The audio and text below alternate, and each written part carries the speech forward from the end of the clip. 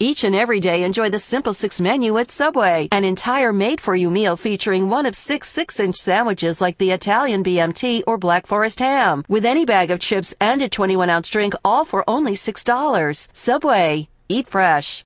The BS Report is a free-flowing conversation that occasionally touches on mature subjects. First of all, this is the BS Report with Bill Simmons. It might be cool, I don't know. And if it's not, I don't care. The BS Report with Bill Simmons. Bill Simmons works for ESPN. He's also named the Sports Guy, and he writes a comical sports column. He must be a popular dude. The BS Report. It's got a real dirty sound, like a rusty steak knife cutting through a well-aged steak. Now. Here's Bill Simmons.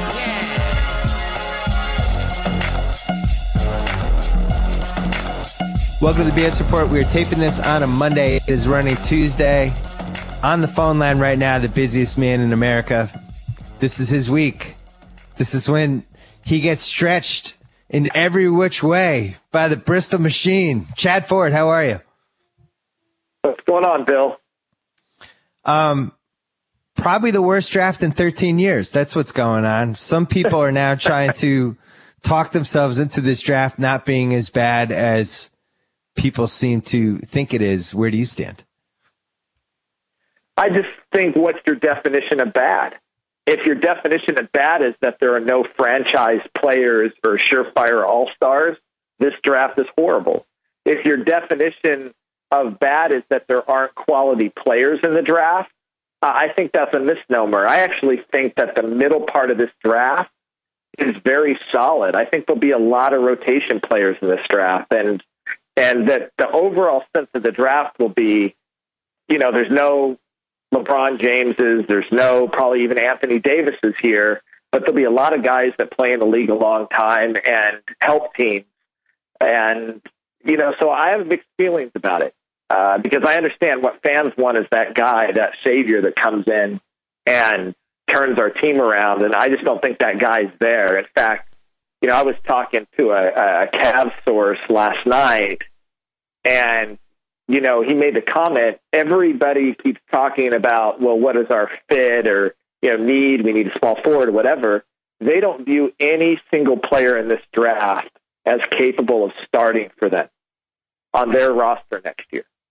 Wow. And so, every single, they've got Varejao at the 5. They've got Tristan Thompson at the 4. They have an opening at small forward, but they have $22 million in cap room, and it's clear from almost every trade rumor that they are targeting a veteran small forward for that position. They have Deion Waiters at the 2. They have Kyrie Irving at the 1. They are not looking at this draft, and they don't see anybody that says, oh my goodness, this guy's going to start and help propel us to the playoffs. And so they're looking at a guy that's coming off the bench.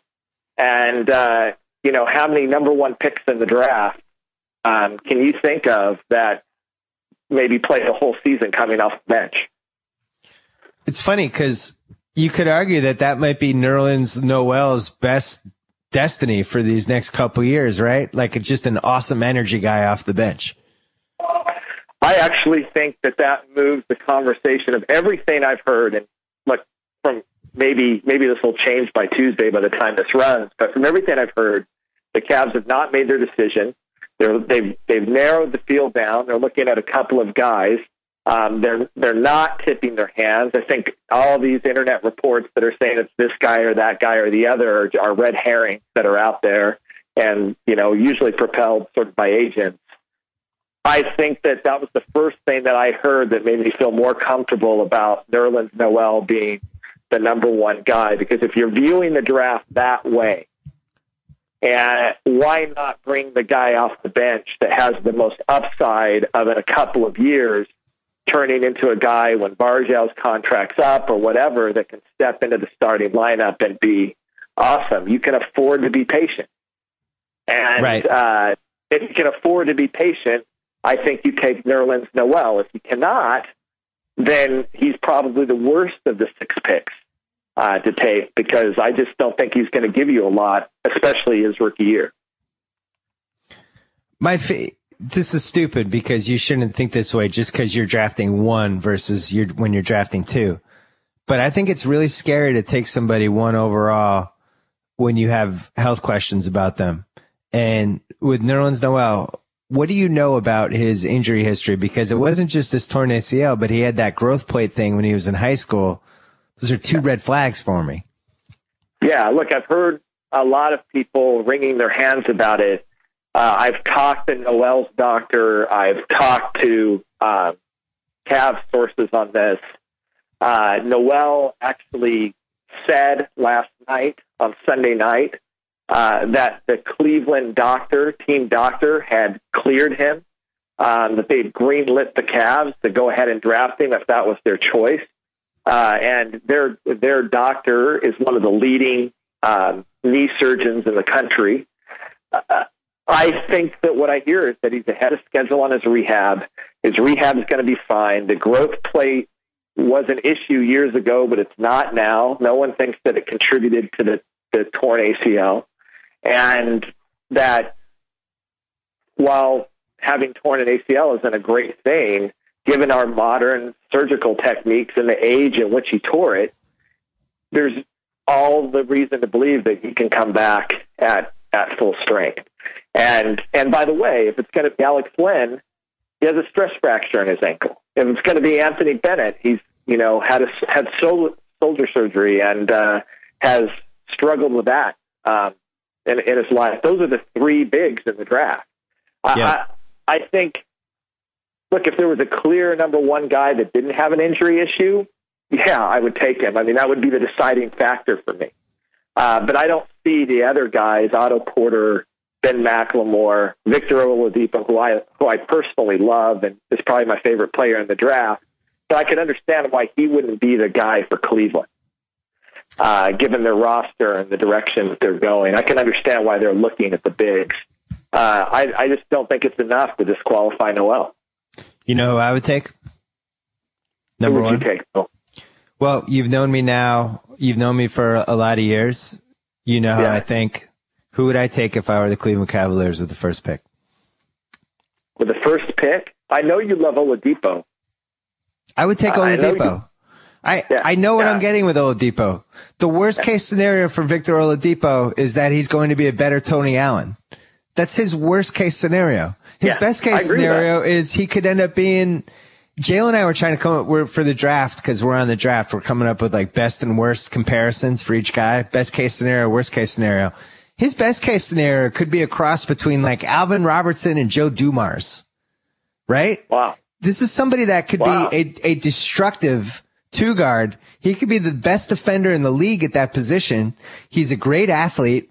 If he develops 3-point range, like, I don't know if you met him, but we got to interview all these guys. The 3 most impressive guys we interviewed were him, Trey Burke, CJ McCollum. Oladipo was just really, really, really super impressive, hard worker. I don't think he gives a crap about anything other than trying to go out and win games. And I thought he got better at Indiana. I like the pressure that he played in last year. I think that helps him. I know what he is. I know how he translates to the NBA. And then if you look at what Cleveland has, the fact that they have Deion Waiters shouldn't scare them off of Oladipo. Because if anything, Deion Waiters' destiny, if you had a great team, I feel like his destiny would be as the 3rd guard / instant offense off the bench. I'd rather have the backcourt of Kyrie Irving and Oladipo. And then I have Deion Waiters as my 3rd guard. Like, boom, there's my backcourt for the next 10 years. You know, Noel scares me. I don't like the 2 injuries, and I'm not positive what he is. Like, I had somebody, I always try to figure out who somebody is compared to people in the past. And a friend of mine said, well, he can be Theo Ratliff. I'm like, oh, that's good. Theo Ratliff had a good career. Like, I could see that. But if that's like your upside, it's not like you're turning down a multi-time All-Star here. I just feel safer with Oladipo. The Cavs are really building something here. I wouldn't roll the dice with that pick. Well, look, I agree with everything, first of all, that you said about Oladipo. And I actually think secretly so many NBA guys in the league do. We just did this, we just ran this thing on Insider. It was where great. I actually twisted the arms of a lot of people to rank the top 50 players. They did it anonymously, so I don't know which GM or scout picked where or how. But we got them to rank these guys. Oladipo came out 1, and he came out 1 even though he didn't get a 10 ranking from anybody, but his range was 9 to 7. Everybody, not one person gave him a number below 7. Nerlens Noel got a 3 or a 4. I can't remember, a 3 or a 4 from one team. Len got a 4 from one team. I mean, he was the guy.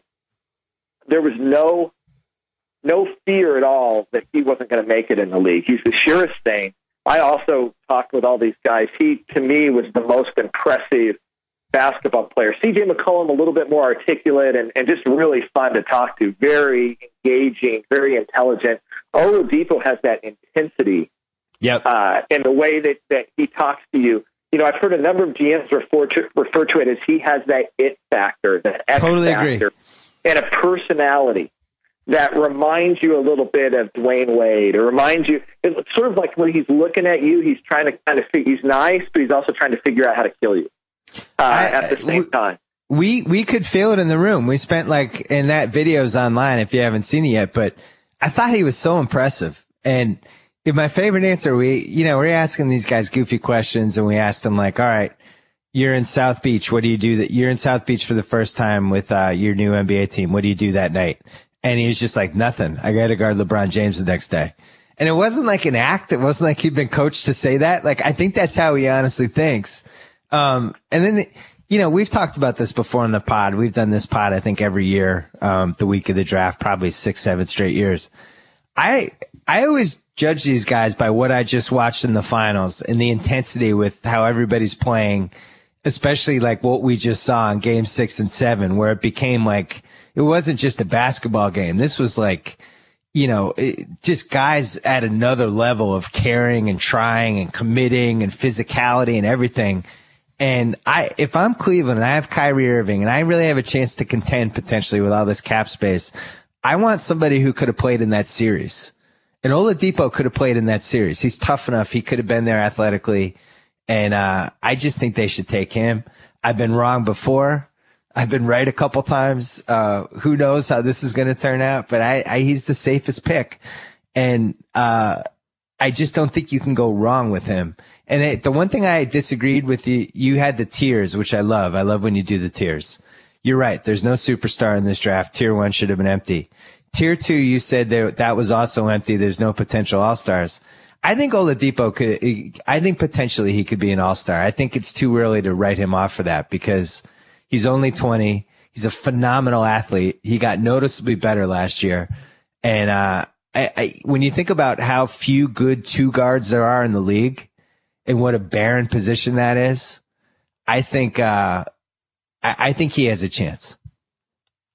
Well, look, tier 2 are guys that we are confident will be all-stars, not guys that could be all-stars. That's why he wasn't there. Guys that you would say, yeah, I'm really confident this guy will be an all-star at some point in his career. I think I'm not 100% sure with that as Oladipo. Here's the last couple things I'd say about Oladipo. One, whatever his ceiling is, I am confident he will max it out. And really what we're arguing about a little bit, and teams will argue about, is what exactly is his ceiling.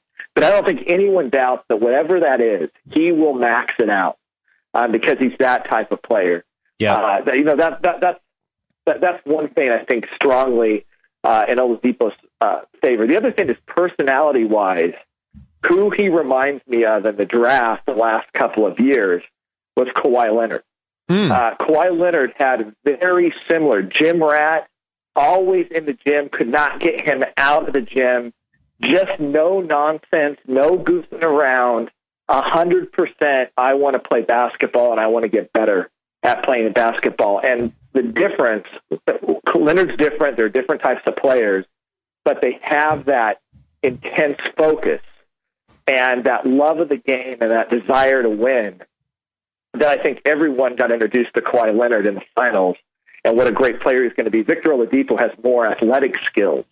More physically, he's a better athlete than Kawhi Leonard. And so I think his ceiling is a little bit higher. But I want to defend Noel on one thing. He's the third youngest player in this draft. Yep. The third youngest player in this draft. And he was getting better and better as the season went on. If you watched him in the Maryland game, the first game of the season, Alex Len destroyed him in that game. But if you were watching him in late January, early February, you saw this kid getting it. And one thing I'll say, he has a motor. For a big man who's an athlete, the guy plays hard. He tore his ACL chasing down a player on the fast break. He was the only guy back for Kentucky. He is intelligent. Noel is not one of these guys that doesn't love playing basketball, but he's highly intelligent. He likes the game. Calipari raves about coaching him, working with him. He's a sponge. I think he's going to work on his game and get better. I think he brings athleticism and intensity to his game. And I don't know what kind of player he's going to be. I think he's very hard to comp out. But if he ever gets any offensive game, if he ever gets that jump shot going a little bit, I know this is going to be blasphemy a little bit to say this, but when Kevin Garnett came into the league as a young high school player, he didn't really have much of the game other than being long, athletic, and intense. And over his career, he developed a killer, and everybody said, "What, the guy's so skinny. He was as skinny as Nerlens Noel. He can't play center. He played center in high school, but he can never play center in the NBA." And he was so intense and wanted to improve that he developed that jump shot, and then, everything else that Kevin Garnett. I'm not saying he'll be as good as Kevin Garnett, but I also want to say there is precedent for long, athletic players with great motors who are intelligent of making a transition to a different style of play in the NBA and being successful. I like the fact that he's lefty.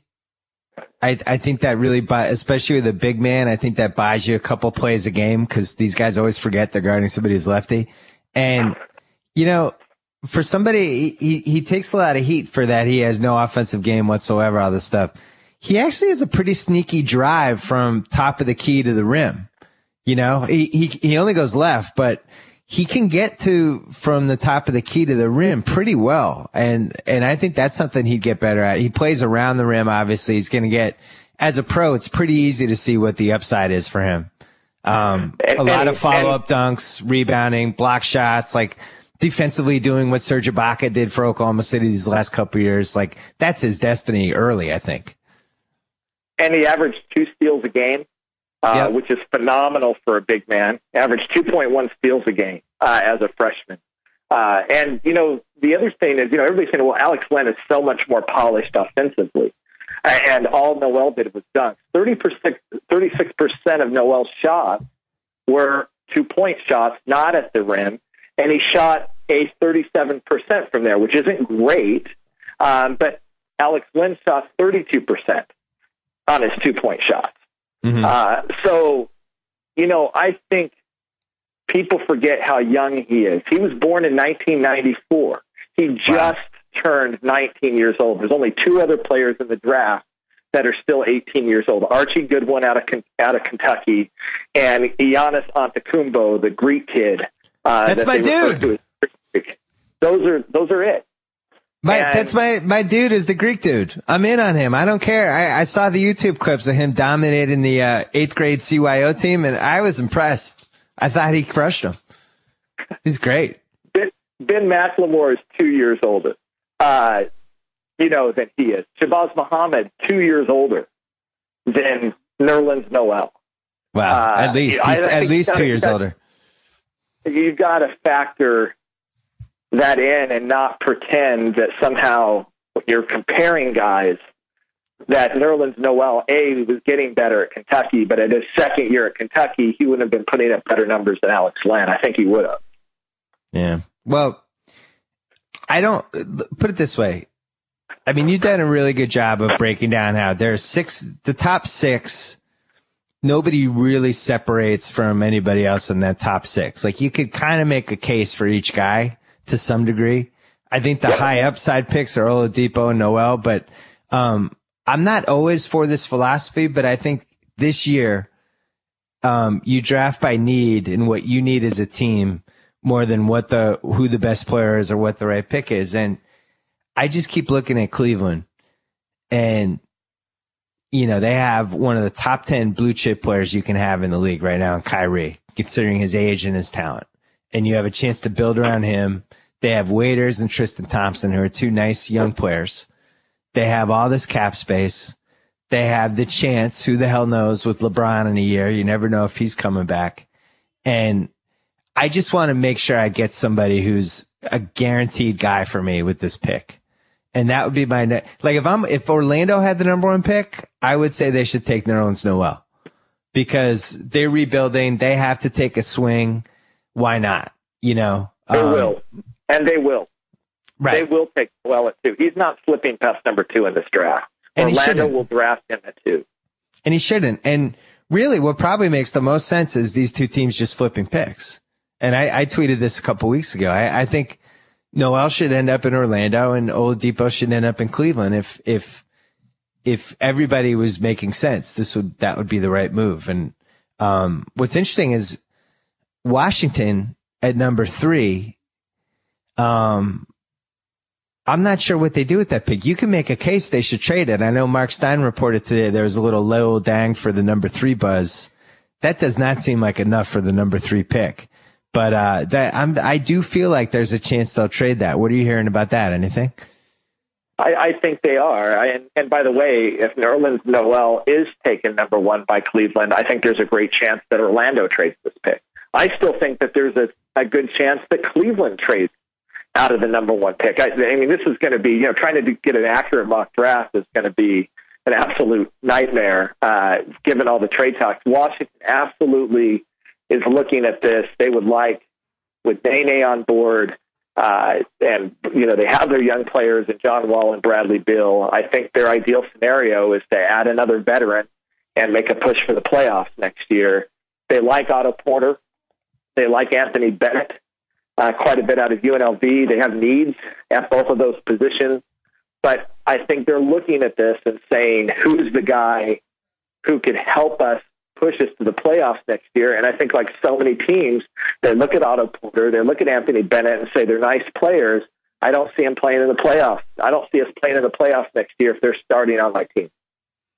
And so I think Luol Deng, if he wasn't in the last year of his contract, maybe I could swallow that a little bit more. I don't think you give up the number 3 pick in the draft for a player that you could lose in free agency in a year. But look, Chicago has more assets. They have their pick this year. They own the pick that Charlotte has. It's protected the next couple of years, but it's a pretty valuable pick, given that I think we all believe the Bobcats will have the worst record in the league for the next 5 years. Right. Next 15. And so Chicago has assets that they could give Washington. Would you trade Jimmy Butler for the number 3 pick? No.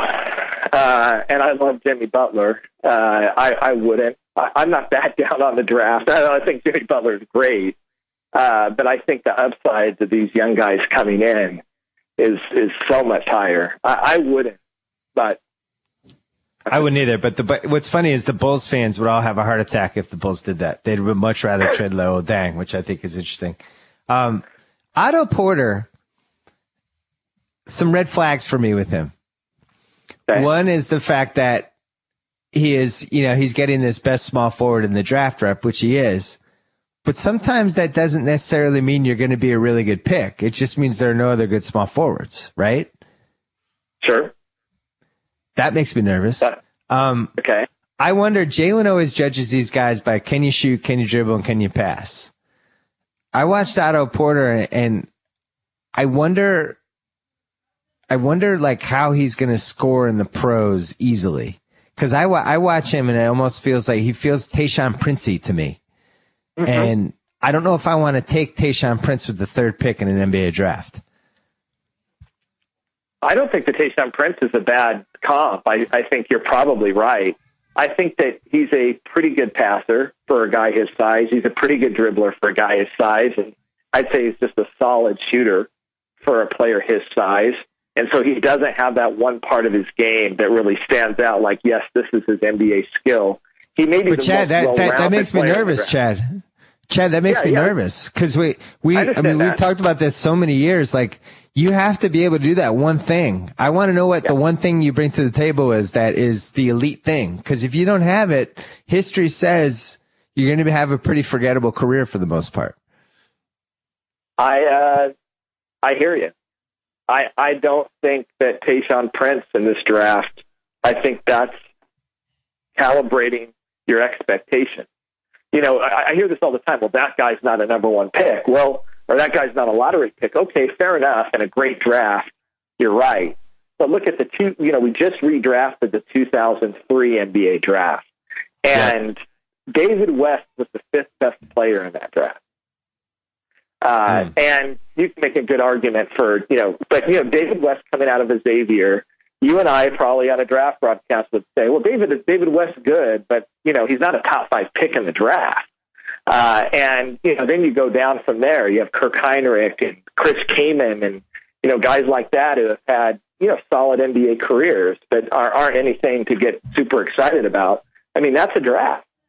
Right. And unfortunately, all these superstars aren't sitting there in this draft. And so if you told me Tayshaun Prince is going to be who Otto Porter is, I'm not sure that there's other players in this draft that will have better careers than Tayshaun Prince did.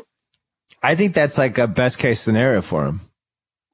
I don't even know if he gets to Tayshaun Prince because I don't know if he's going to be able to defend as well. Yeah, I think there's some concerns. Doesn't quite have that length and quite the mobility that Tayshaun did. He's got a high basketball IQ. He's an unselfish player. He makes guys around him better. He can help you in a way. He doesn't need to shoot the ball 20 points a night to help your team. And I will say this one last caveat. Like UCLA, Georgetown's Princeton offense tends to hide people a little bit in the pros. The way they play isn't really the way they play in the NBA, and sometimes stats don't quite look the same because of that. And I like Porter. I think part of my problem with Porter is I like him as a person. I like him as an unselfish, team first winner, and I like that he's 6'9" and he has a lot of skills. But you were right. The red flag for me is the simple one we just talked about. What's the one thing you do to make a living on in the NBA? And when it gets to Otto Porter, I don't know the answer to that. And here's the other problem, which we didn't mention. This is turning into a league where you cannot play that position unless you can make threes. You can't stay on the floor. And as the playoffs went along, the 3-point shooting, I call them DTA guys, right? These wing guys, defense, threes, athleticism. Those are the 3 things you want from that position. Kawhi Leonard is perfect.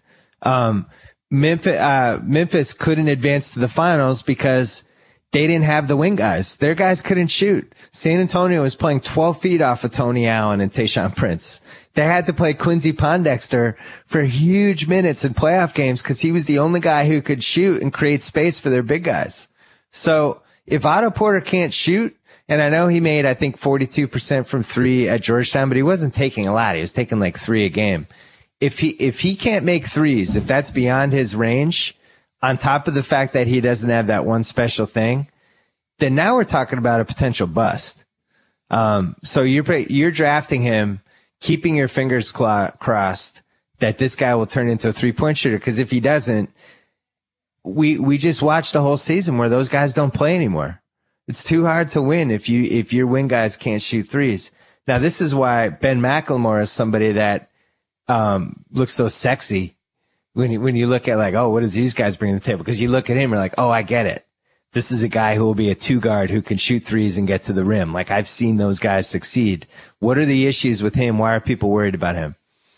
Well, a couple things. He can't really get to the rim because he can't dribble. That's a problem. And a lot of the issues that he faced at Kansas that looked like him being passive were because defenses, Tim Hardaway Jr., I was talking to him because he had to guard both Ben McLemore and Oladipo. Had to guard Oladipo twice. Michigan played them twice, and they played against Kansas. And I asked him, who he thought the better player was between the two. He saw them both up close on the court. Tim Hardaway Jr. also has great basketball IQ. Obviously, he knows what he's talking about. And he said, Oladipo was so much tougher for him because, you had to guard him everywhere on the floor. He was going to sneak in and get an offensive rebound. He was going to post out. He'll take the ball wherever he can go on the floor. He moves great without the ball. Ben, it was basically what you had to do was make sure that you didn't give him room to shoot his jump shot. And you didn't let him cut to the basket for an alley-oop. He's not going to beat you off the dribble. He was a power forward in high school. That's what he was. And that part of his game just hasn't come along yet. Yeah, I mean, if you watch the clips of him, and there's some great stuff on the internet, like on a 2-on-1 fast break, he looks awesome. But you don't see a lot of footage of, here's Ben McLemore working off a pick. Oh, watch him go baseline and do this up and under reverse layup. Like, it's basically just him jacking shots, unless they're on a fast break. On the other hand, he's young, and I think he was on a team. Not as young as you think, though. He was a redshirt freshman. He's 20, going on 21. When does he turn 21? Oh, Not man, for a you're while. asking me for his birthday? No. He just turned 20. I think he's still young for a two guard. But you watched him at Kansas. You watched Kansas's your college team. Yeah, I watched every game. I always felt with him, he always took heat for never taking over, and he was too passive, all that stuff. And it was a tough team to play on, right? You have all those seniors. I don't know. I don't hold that stuff against him. Did you hold it against him?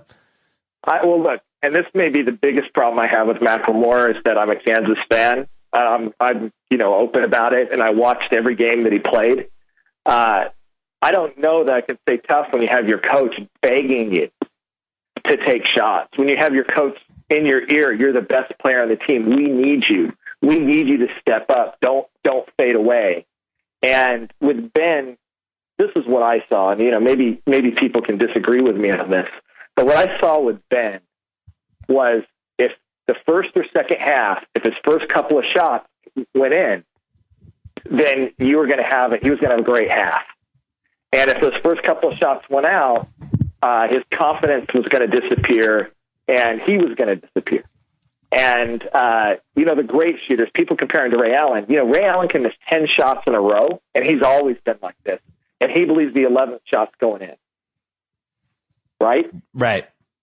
And that, to me, is the big difference between someone like a McLemore. But I really like him because when you tell me his shot is beautiful, it's absolutely beautiful. He has perfect form and rotation on his jump shot. He's an elite athlete. And usually when you put those two great things together, you're talking about a guy who's a special player. But then what he lacks is that it factor. He doesn't have that Oladipo intensity. He doesn't have that drive. He doesn't have that killer instinct. He doesn't quite have the work ethic. He's got to be pushed a lot more by the coaches to do things. And that's what scares me with him. And I wonder, will he be Mike Miller?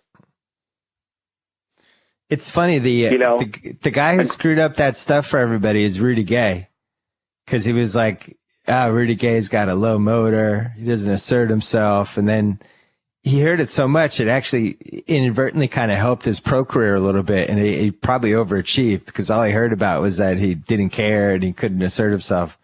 And I wonder if maybe this will help McLemore. When we interviewed him, he seemed young to me.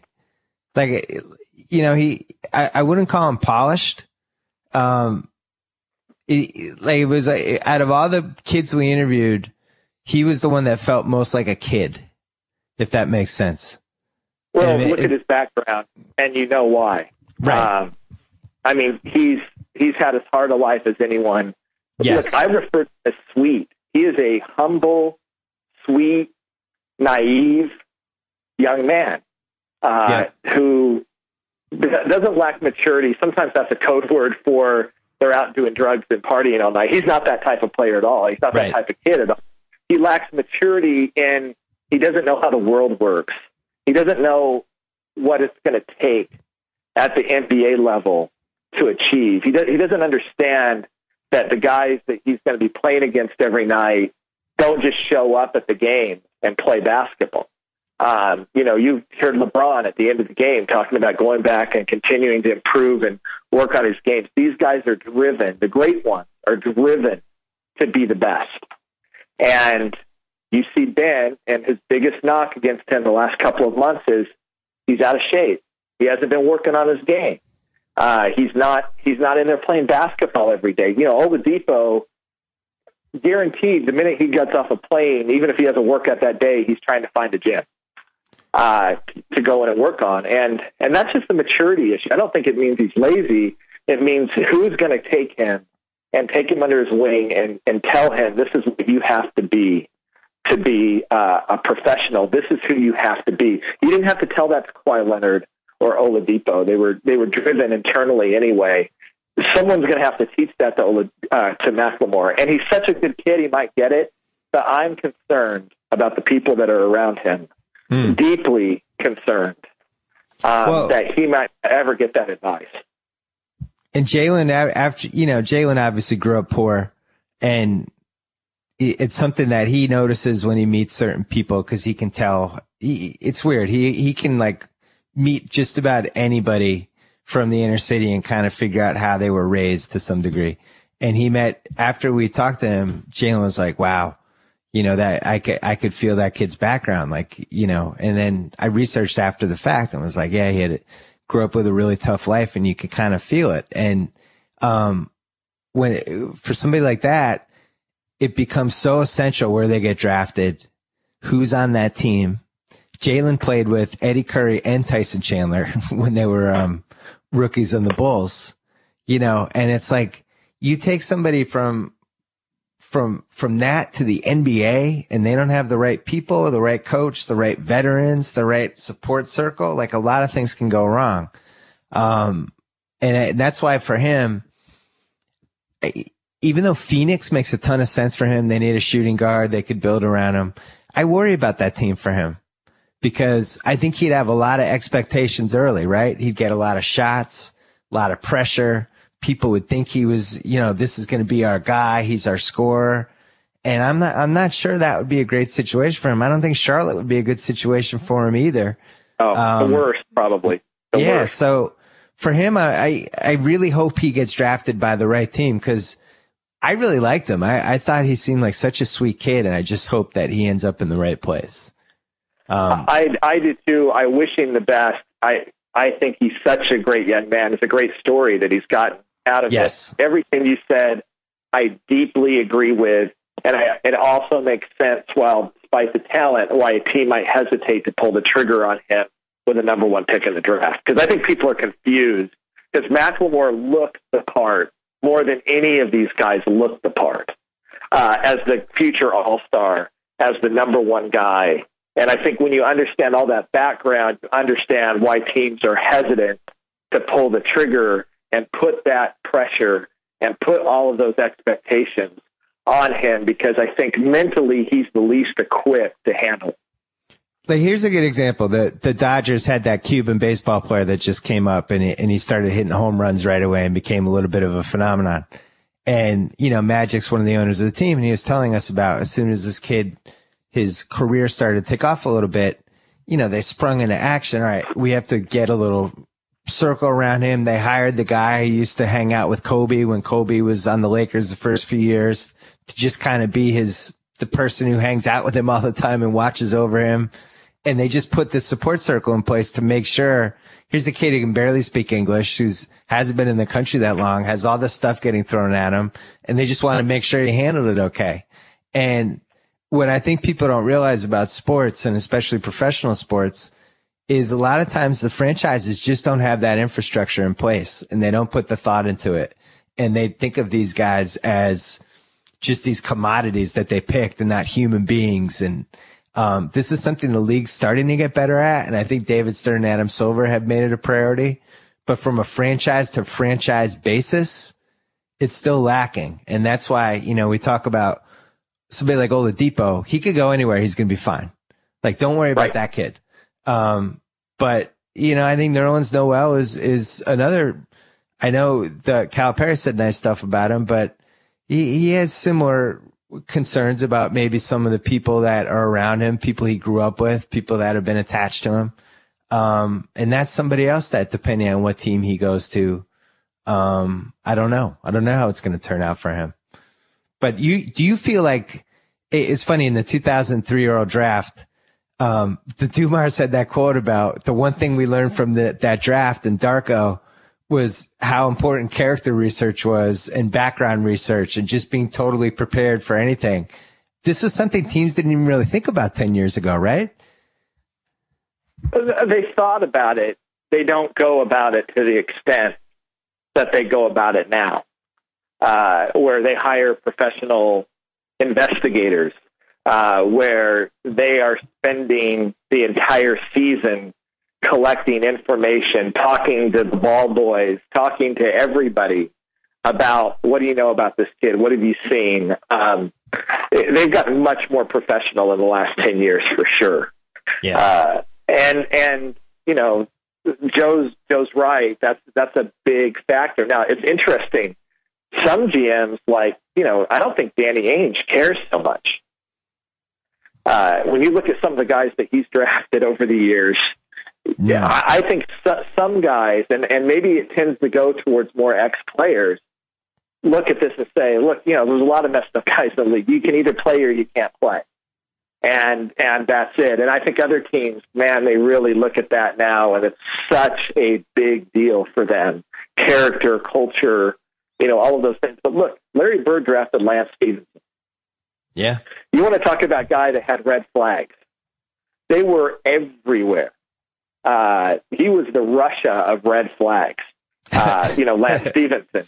But I will say this, Larry Bird looked at him and said, look, this guy can play. And on a talent level, he's one of the best players in this draft.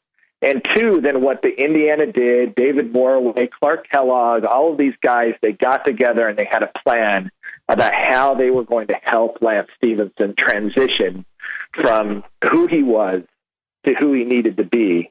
And, he should be high-fiving and sending 10% of his paychecks for the rest of his career to Indiana because they did it. They helped him. And now everybody looks at Lance Stevenson and says, man, he can play. But you want to talk about, character and every red flag in the book. Well, that's one of the reasons he fell to 39 or 40 or wherever he got drafted. I think when you're in the top 10, it gets the risks are bigger because it's just so hard to recover from blowing a pick that high, even in a draft like this, when, as you said, it's a deeper draft. It's not necessarily a top heavy draft. I would say, other than Noel, the most fascinating, prospect from an upside standpoint. I think this is one of the few times we've used the word upside today. I'm proud of us. Alex Len. Now, first of all, I thought he was pretty impressive when we talked to him, and I like the fact that he used to be a gymnast. I thought it was interesting. I've liked all the video I've watched. Like, he's pretty agile. He's definitely not a stiff. If you're poking holes at what are his weaknesses? Like, he doesn't really have any glaring weaknesses other than that, the rebounding maybe, which is something that you either can rebound or you can't. It's not like he was out there having these 20 rebound games or anything, but for the most part, the stress fracture is the one big red flag. And it looks like he was playing hurt to some degree for the second half of the year. How did that factor into how these teams are trying to evaluate him? It was tough to evaluate both his freshman and sophomore years because the biggest reason was that Maryland had no guard play. And Len just didn't catch big men depend on their guards to get them the ball in the right positions to score. And you couldn't depend on Maryland's guards to do that at all. And, if you watch a lot of game film of him, you see him get proper position, back his guy down on the block, not get the ball, have the guard shooting a fadeaway three instead, picking and popping out onto the floor into the right position and not getting the ball. And then Len would get frustrated at times, and the body language wasn't always so great. And, I think, all of that psychologically is hard to untangle sometimes because everybody says, well, Alex Len is so much better scorer than Noel. He averaged 11.8 points a game. Noel had 10.4. Noel averaged more assists per game than Len did. Noel shot a better from 2-point field goals than Len did. And what you see, that's the negative. What you see is the potential that this 7'1" guy has. He runs the floor well. He rebounds. He blocks shots. Maybe not at the level of a Nerlens Noel, but very good for his position. When you watch him in the international competition against players that are his peers on a team that understood he was the best player on the floor and got him the ball, he was dominant. And, that says something to me as well. Reminds me, remember Derek Favors at Georgia Tech when he didn't have any guards? I think there's a very similar equation there. We're 3 years into the Derek Favors, career, and you see it, but you're still not 100% sure where it's going to go, or how far he's going to go. I think some people, including me, thought he might even be further along than he's been in his career, given the obvious talent that he has. I think Lynn is a legitimate pick with the number one pick. If the Cavs did it, personally, I think they should take Noel over him. But if they did it, I wouldn't bat an eye. And I could make the argument in their favor that Lynn was a safer prospect. Stress fracture scares me a little bit, though. Me too. Everybody's worried about ACL, big men, stress fracture. That to me is a little bit scarier injury. Especially with the number one pick in the same Bowie history. It's interesting on our draft tracker. It's got your player evaluation for Alex Len, just like the bullet points. Skilled big man, good touch around the basket, solid perimeter game, nice passer out of the post, good shot blocker and rebounder, good athlete for a player his size. Those were all his positives. Yeah. Now, that's basically, you just described every single thing I would want from a big man. Yeah. You know who else I would have given that exact, I was just talking with Royce Weber, editor, the other day. You know who else I would have given the same things, said the same things about, and in fact, who Alex Len reminds me of when I watch him play? Who? Want to take one wild guess? A right-handed Darko? Darko Milicic. As a young player, reminds me a lot. And, the one thing about Darko was that sometimes, why didn't he show up? Why wasn't he there in this game? Why did he disappear? And there's lots of excuses that you can give yourself about why, and, the team he was on, or the coach, or the, guards, or what have you. I don't know. Now, I will say this. I'm meeting Alex Len, personality-wise, they're different. And that may just have been the ultimate thing with Darko Milicic. And, that's one of the things I like about your job. What is it? What do you call that thing on Grantland? Your job interview? The job interview. Yeah, the NBA job interview. I think this is one of the most important things that we've done. Because I don't think our fans that follow the draft understand how big a deal this is for teams to get to know these players and understand who they are as people, how much it affects their evaluation of them. Because remember, they're banned from contact with these players until they declare for the draft. Yep. They're banned. They can't talk to these guys. They can talk to other people about them, but they don't get to meet them. They don't get to feel them out at all as for people. And this is something you're going to commit millions of dollars to in a multi-year guaranteed contract, and you're going to risk your own job security as a general manager on this human being coming in and being able to nail those interviews. And I think it's a huge deal, and it's always been a big deal for me when I go to Chicago to sit down and talk with these guys. And I think your video series captures that in a way that I think, if you like so-and-so in the draft, you ought to watch that video clip and make sure you still like them. Thank you. I mean, that was one of our goals, was to try to put them in a situation where they would be themselves and not the person who had just been coached by their agent and their two coaches and their media trainer how to answer questions.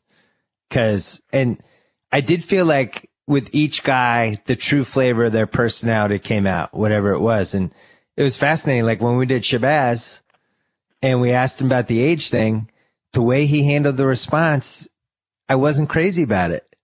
He actually made me feel worse about that situation than I did before I had the interview. He basically kind of passed it off on other people and didn't take responsibility for it. It made me think like, wow, this guy's still not taking, like at this point, you just got to own it. Because you had to know that your age was out there and it was the wrong age and you didn't do anything about it. So at some point, that's not somebody else's fault. That's your fault that you didn't say anything. And then on the flip side, somebody like CJ McCollum, who we met that guy. I would hire that guy for Grantland, right? I'd make him like whatever job he'd want to do. I'd bring him in. We could play basketball with him. He could write. He was just fantastic. And, this is where it's weird to think of him as the 7th pick, but that could be the next Jason Terry. Like when we redo this draft in 10 years, he might be one of the best 5 guys from this draft. And then you think about how he handled himself and what a good guy he is, and how polished and mature he is. And it's like, it'd be pretty hard for this guy to fail. Worst case scenario would be like a better Eddie House or something like that. But, CJ McCollum, Michael Carter-Williams, Trey Burke, all of them are on the board, and you need a guard. Who are you taking? Man, it depends on my team. I mean, really, you're talking about 3 players that play very differently, and it depends on what else I've got. Like if I'm the Detroit Pistons, and I'm moving Brandon Knight to the 2, which it sounds to me like that's what they want to do. They think he's better there. He can shoot the 3. He can defend. He's long. I need a big guard if he's 6'3". I need a big guard, and I'm moving him off because he's really a 2 guard in the body of a point guard. So I need a guy who's going to get Andre Drummond lobs at the basket, get him involved offensively, and Greg Monroe. I probably pick Carter Williams because I think he sees the floor better than the other guys that are out there. If I need my point guard to score the basketball, I pick C.J. McCollum, who was one of my top 5 players personally in the draft. I loved Damian Lillard last year. There's so many similarities. I don't think they're the same type of player, but so many similarities in how I think they're going to be able to translate small school success to the NBA. And Burke is a hybrid. Burke does a little bit of everything. He sees the floor. He can score a little bit. I just don't love small point guards who aren't elite athletes. That combination of those 2 together scare me a little bit about Trey Burke. If he was a little bit quicker or a little bit taller, he would clearly be the number 1 pick in the draft. But when you start going back and look at those database points, it's a little scary to find a 6-foot point guard who doesn't move that well laterally. And that's what scares me about him. Yeah. I'm a Trey Burke guy, and I think the best thing that could happen to him in this draft is him going 5 spots later than he thinks he's going to go, because he already has a chip on his shoulder. He talked about it when we interviewed him. And I think he's getting mad this past week because initially people were talking about, he might go number 2. Oh, you could see him go 4th. Now he's starting to slide out of that. He's out of the top 6. Now you're talking about Michael Carter-Williams might go ahead of him. McCollum might go ahead of him. He might slip to 11 or 12. And if that happens, I think that would be the best thing that ever happened to that guy. I think he would be mad. I think he would play mad. I think he would do everything he could to shove it in people's faces. My fear with him isn't a basketball thing. I worry about the way he plays and him getting hurt. And I said this to him when we interviewed him. I thought he took really hard falls. Every time I watch Michigan, and we would always have them on because we're always doing basketball shows, and Jalen's a Michigan fan, obviously. I just thought he took hard falls. He bounces off people in not the right way. Like, somebody like Chris Paul would bounce off somebody, but he keeps his balance, especially big guys when you're in the paint. Trey Burke would bounce off a power forward. He would go flying, like he'd go into the cameras. And I worry about that with him. But I forget who's picking, like like a team like the Sixers, or like think about like Trey Burke going to the Thunder at number 12. Now that would be interesting. It would. Pissed They off got Trey Reggie Burke. Jackson there as a backup who's pretty good, probably underrated, but yeah. Look, Utah would be maybe his dream scenario in that he might start. And when you look at all those young players around him, I think he'd be a good fit there. And they want their point guards to shoot the basketball in Utah. That's a big deal for them. And I think Burke can do that. I love Burke, but I will say this. The thing that scares me a little bit about Burke, in addition to what I said, there's a history of guys who rise in March. Yep. Based off of team success combined with individual success. And it almost never looks good. He was ranked by NBA guys as a mid-first round to late first-round pick the entire year until the end when, he led Michigan to the championship game. Go back, watch the game. Obviously, he ripped my heart out by beating Kansas with a huge shot that won that game. But go watch the Syracuse game and, other games. Trey Burke wasn't dominant in the NCAA tournament. Right. He had several very difficult games there. But Michigan was winning. Burke has moxie. He has that charisma on the court, but I love in a point guard, that I'm the best guy on the floor. I'm the leader. He has that about him. And his stock went through the roof. And I worry when I go back and look at my big boards and I watch guys who take huge leaps in March, that it's usually not pretty. The interview process will really help him. Kentavious Caldwell-Pope, who randomly joined the top 10 a few weeks ago, and seems like this guy that you know what he is. He can shoot. Teams always like shooters. Always have a place for a shooter on your team. A lot of people have him going to Minnesota at number 9. He played at Georgia. Certainly not somebody I watched a ton of times. In any other draft, he would be like, the 19th, 20th pick? How does somebody like him get in the top 10? I think, he was an interesting one. I don't think a lot of scouts watched him a lot this year because Georgia didn't have anybody else on their team. It was all Caldwell-Pope. His freshman season, it hurt him even more. His shooting percentage was way down. He was a freshman trying to carry the whole team himself, and he's really not that type of player. He's more of a, kind of a Rip Hamilton type of player, long, lanky, shoots the ball, reads screens well, comes off screens well. And this year, the thing that caught my eye was he was winning games for Georgia. Even though they weren't winning a lot of games, when they were winning, he was figuring it out. He was taking it over. And, he averaged 18 points a game when defenses every single night in the SEC were geared towards stopping one guy. So this isn't C.J. McCollum in the Patriot League having, Patriot League defenses trying to stop him every night. These are SEC defenses trying to stop him every night. And you look at some of the efficiency numbers and what he did, and a lot of the advanced analytics stuff say this guy was better than McLemore. He was better than Oladipo. As a two guard, we just missed it because he was playing on Georgia on a really, really bad team, and he wasn't playing in the tournament, and we didn't, see him go deep in the SEC tournament. And I think when teams went back and they watched the tape and they looked at what this guy was doing with very little around him, it's impressive.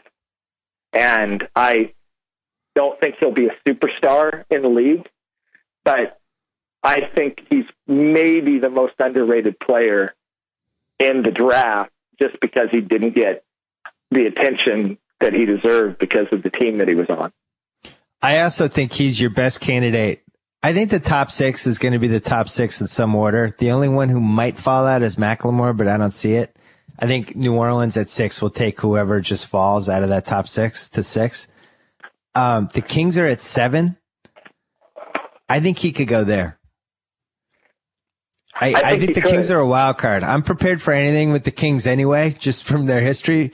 They might actually have people who know what they're doing now, running it. We'll see.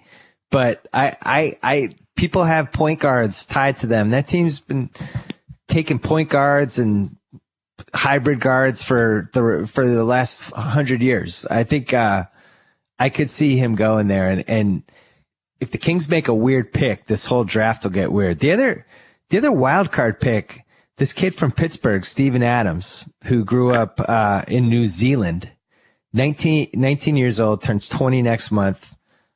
He's this year's quote unquote energy guy off the bench.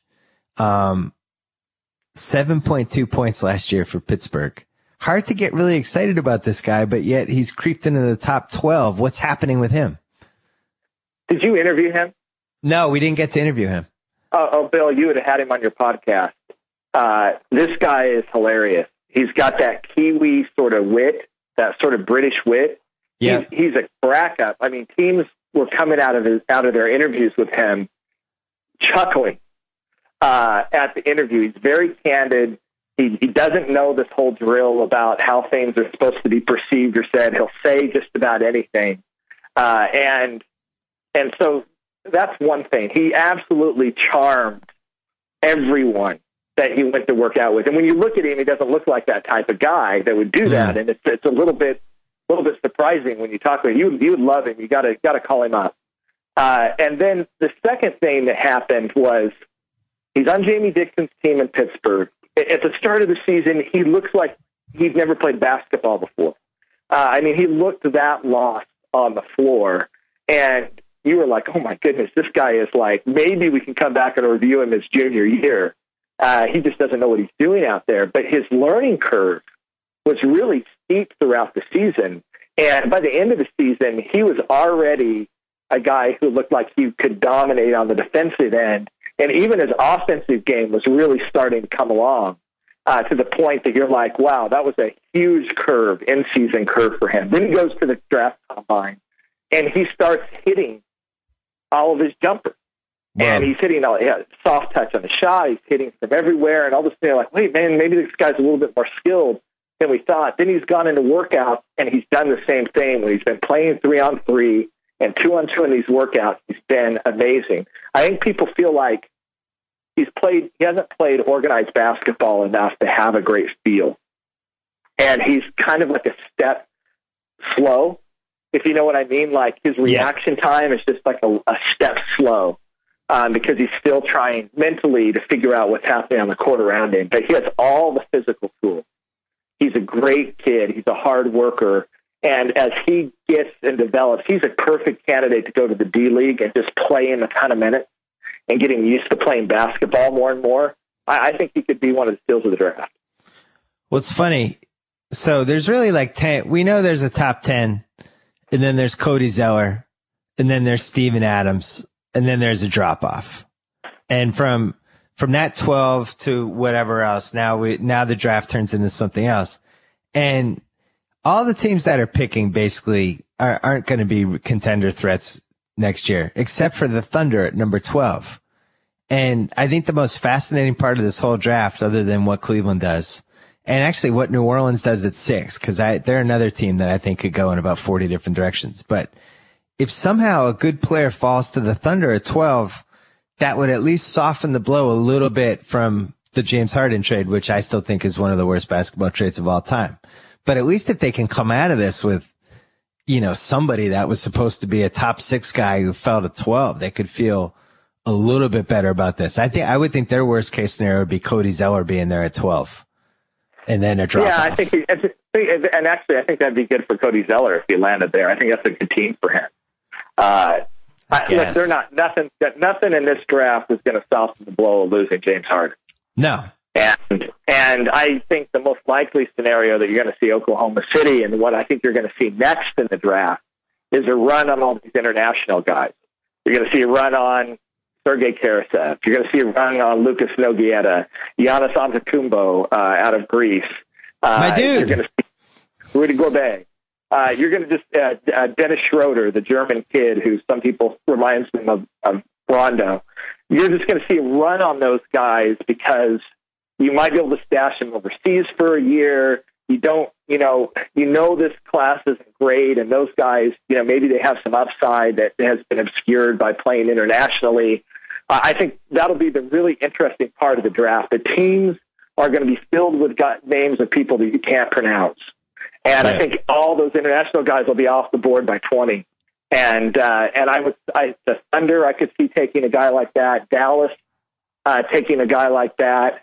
Boston's thinking about taking a guy like that. Atlanta has 2 picks back to back. I guarantee you one of those is going to be an international player. They don't want 17 and 18 in this draft. And, all those guys, by the way, are intriguing. It's funny. Remember when people were worried there were no international players in this draft? All of a sudden, there are international players.